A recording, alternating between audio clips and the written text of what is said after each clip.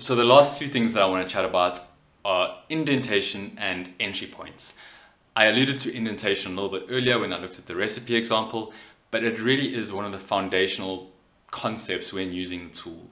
Good indenting lets you find information or structure information in a very retrievable way later down the line. So indentation is achieved by just using tabs. So my main thought here, and if I say tab, it indents it underneath that block. And this block is called the parent block, and this block is called a child block. So this would be a subthought. And I could nest this as many times as I want. Nesting just means I put it underneath that block. So I'm tabbing there to get another indentation, and this allows me to build on the thought above. Okay, great. Now, if I enter and enter again, it goes back a level. So this is now another subthought. So this is now not related to this one over here, and it's not related to this first subthought.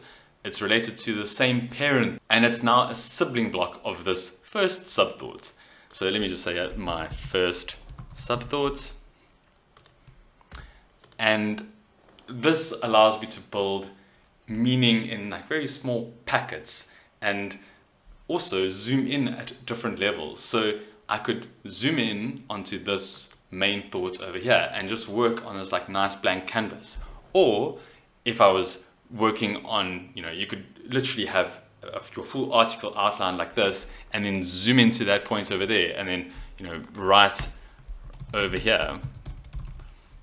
Or I could zoom in over here and then write some information here. And you can see here the crumbs of where that information is sitting. And I can go up a level, or I can even go back to my journal, and all the information is sitting over there where I want it to. This is super powerful. Just an example of why it might be powerful. Say now you have a whole bunch of meetings related to a project. So project meeting 1 or X, and I then could put some information about this meeting. Say now a decision that was made, and I could just say this was decided. I could say this is a decision. So just showing you it's like a node. This is a decision. Okay, let me add that tag.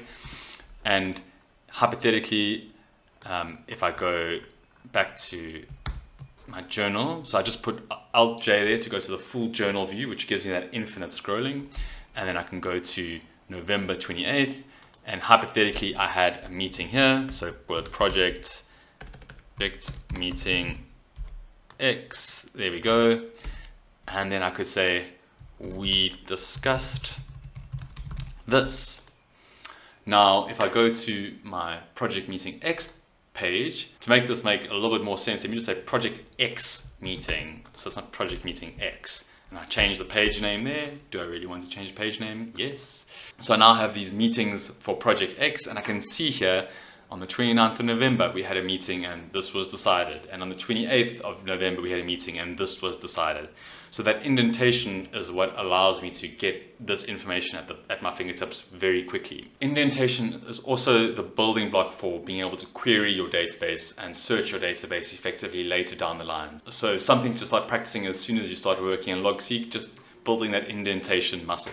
The second thing that I wanted to discuss is having good entry points. So I'm a firm believer in having everything in one place, i.e. one database for work, personal, etc. And that's why I don't share my personal database when I'm doing tutorials, because I'm having to do a lot of editing on when my personal database is displayed because of the links that are coming up. What is key to success when everything is in one place is to have very good entry points and workflows that you can work around.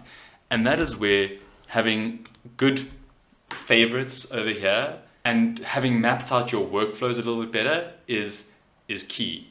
So as I said, if there's something that I want to discuss with someone, I then add the tag inbox. That is one of my entry points so that I can say, okay, this is like a working space for me to go and think about like what I want to chat to person X about. So there's my inbox mom, but I could have I have inboxes for everyone that I'm working with at the company, other people that I'm chatting to. It's just like a very good entry point for me. It's also key to set this up in a way that you can trust your system to resurface that information later for you.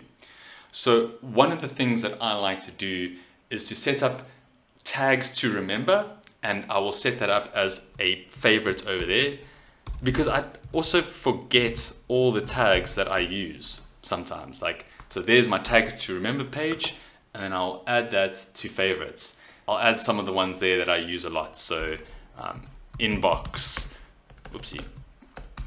inbox, reference, and this is almost like the folders approach, but now it's just giving me the keywords to go and find that information. So these are the key nodes around which my brain is working, theoretically. So another thing that I would highly recommend is having a visual representation of your workflow. This really helps you to remember the way that you're operating, because it sounds strange, but you tend to forget these sort of things later down the line.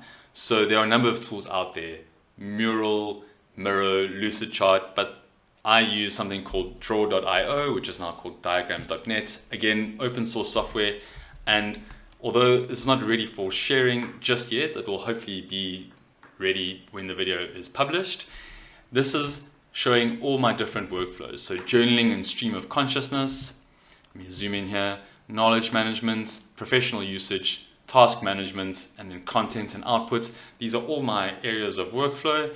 And I've got some cues here to help me remember how things are going in and then being transformed later down the line. Essentially, I'm building a map of my database, or a how-to manual of how to use the database and be able to resurface information of value later down the line. So I guess the last thing that I would say is just an admission that coming from the hierarchical way of working in folders and files, this does take a little bit of getting used to, but when you get there, it really does set you up for success. So I would encourage you to plug away at it and just keep entering things into your database, and it will always be there for future reference. So you can move things around, as I showed earlier, and eventually build up your knowledge and your task management systems into an effective way that will really streamline your approach in personal and hopefully professional life too. I cannot recommend Logseq highly enough. It's changed the way that I think, and yeah, helped me really channel my mind, because as my username suggests, one stuttering mind, my mind is everywhere all the time. It's just the function of the ADHD brain. And I'm sure a lot of those people who might identify as ADHD can recognize that. And this is just one way to put everything in one place and sort out the chaos. I really hope this video series has been valuable for you. I'm thinking about doing a proper course in the beginning of 2022. Check the link below and maybe there'll be some progress over there. If you feel like you've benefited from this, and maybe you're not the type of person who wants to buy a course, maybe you're the type of person who wants to buy a coffee. So I provided a link to that. It's just a nice way to support the channel, and I really do appreciate it. So thank you to those who have bought coffees. You guys are absolute legends. Anyways, I hope to see you around the channel in the future, and best of luck with your Logseq journey.